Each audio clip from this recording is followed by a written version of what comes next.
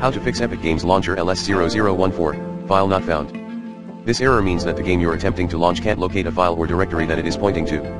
Verify the game files. Verifying your game files ensures your game has all the necessary files to run properly and hopefully should get the game working as expected. 1. Open the Epic Games Launcher. 2. Click on the library. 3. Click on the three dots next to the game you want to verify. 4. Click on Verify. Depending on the size of the game, this process may take a while. Once it's done, try to launch your game. Manually remove and reinstall the game. If verifying your game files doesn't resolve the issue, you can try to manually remove your game files from your computer. 1. Close the Epic Games Launcher by right-clicking on the system tray icon and click on Exit. 2.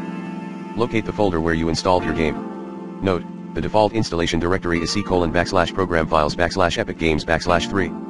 Right-click on the game folder and click on Delete. 4. Restart the Epic Games Launcher. 5. Reinstall and try launching your game.